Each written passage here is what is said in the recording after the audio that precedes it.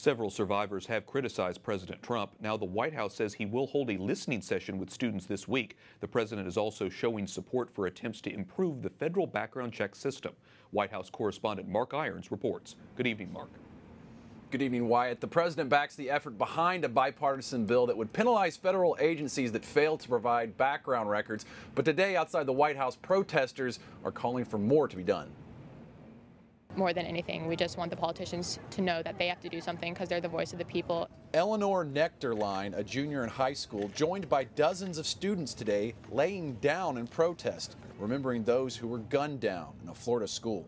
I decided that it's finally time to do something myself because none of the politicians seem to be doing anything about it.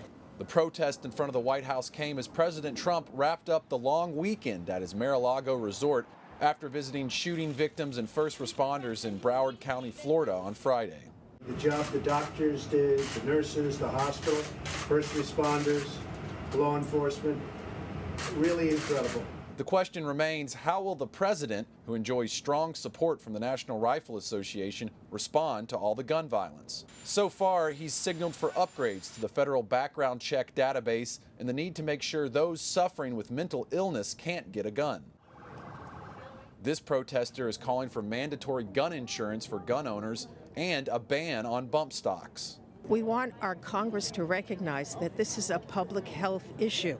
But past efforts to find solutions have caused fighting along partisan lines, and President Trump is already pointing fingers, tweeting, just like they don't want to solve the DACA problem, why didn't the Democrats pass gun control legislation when they had both the House and Senate during the Obama administration? Because they didn't want to. And now they just talk. In another tweet, the president blamed the FBI, saying they missed signals given by the Florida school shooter that he was going to carry out an attack.